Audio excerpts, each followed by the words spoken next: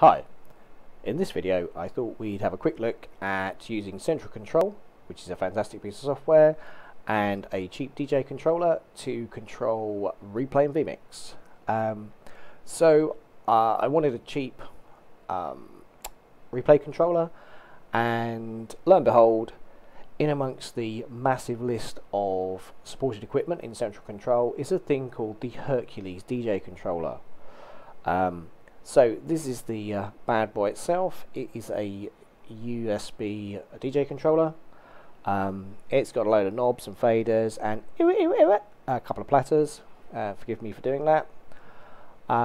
So let's have a look at that in the context of a vMix. Actually, before we do that, I should have add a couple of caveats. One is I am not a replay operator. I think that is a skill in itself. It's not something I do. I know how it works, but I won't talk you through physically how to use replay, just how I've got the controller laid out. I think the other thing to think about is if you are doing this professionally, I would recommend getting a proper controller. I think the best bang for buck is probably the X Keys unit. So if you're putting together like a proper pro setup, probably worth having a look at that. But for today, let's have a bit of a play with our USB controller. So what I've done is just set up a basic vMix project. It's got 4 cameras. They're not really cameras, they're just inputs with numbers. So we've got vMix, replay window, output, and our high-tech controller. So let's quickly go across. So if we start over here, you'll see from my really impressive handwritten numbers that these buttons here allow us to grab a fixed amount of time and then play that back. So if I press the 3-second button, if you look at the window in the top right, you'll see it grabs that and creates an event. And now if we want to, we can just hit the play button, play that out, progress bar will go on the bottom, and back we go.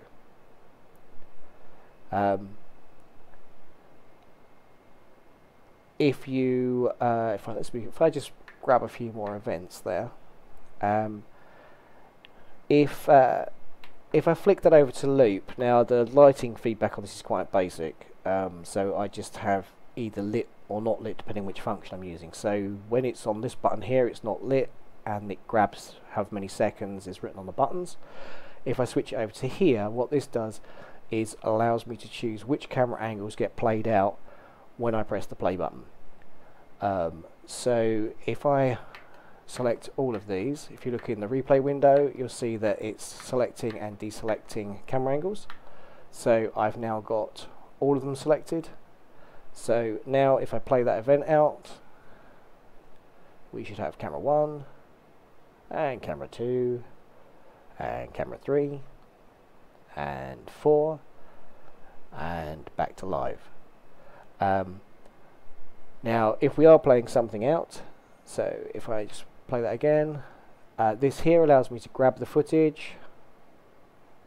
I can manipulate it, so if your commentators are like arguing over a foul ball, I can grab that, move it backwards and forwards so they can have a look at it. This fader here does the speed, so you can slow that down if you want. So if I just play that again for you, I can grab that, slow that down to 50% or right down if you want, bring it back up to normal play speed, and let that play through the events, and out it goes. These buttons here allow me to go up and down our clip list. Hope you're enjoying the really plasticky click. All of these knobs in the middle here I haven't set up for anything. If you prefer the feel of a rotary knob, you could set those up to do the same speed control as the faders. So that's that side of it. Oh, these 2 buttons here allow you to mark ins and outs on a recorded piece of footage.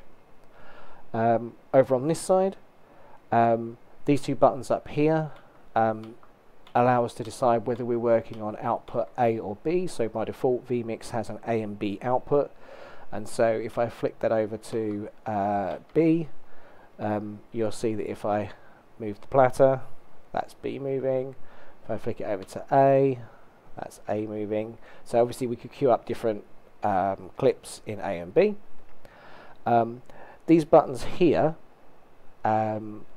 allow me to do a manual live cut should I want to. So if you look at the bottom pane of the bottom area of the replay window, you'll see that I'm actually going through those. So if I wanted to jump around whilst playing this out, I could. So that's jumping around 4 cameras in the A channel. If I push that, these light up, and now I can jump around in the B channel. These buttons over here, so if I want to trim up an existing clip, I can use these buttons here. They're marked, they change the ins and outs of an existing clip. This button here jumps through footage if we want to. Oh, I should mention this button up here allows you to go in and out of live mode. So obviously if you're editing the timeline, you want to be out of live. If you're in live, then it will, when you push one of these buttons over here, it will grab it. If you understand replay, you'll know what I'm talking about. Yes, so these allow you to hot cut. These select the A and B channel, these marks in and outs, this jumps through the timeline. Now what's really cool about this is that these platters have different touch areas in the center or the outside. So if I move this one over here, you'll see that it's really slow, and I can literally get frame accurate with that. If I move this one, I've got this programmed at a different speed, and you see that that goes through a lot quicker. And if I touch the outside, it goes even quicker again. So these are actually programmed at 3 different speeds. So the outside goes very fast, the inside of this one goes relatively fast, and this one here goes relatively slowly. So I thought that was quite cool. And then just in case you want ambidextrous control, this fader also does playback speed. So anyway, that's the Hercules USB DJ controller with central control. So central control, fantastic piece of software, I'd highly recommend it. This controller is included in the base edition, which is just under $80. Website for that is centralcontrol.io. These controllers are available on Amazon and eBay, about $100, a bit less in pounds.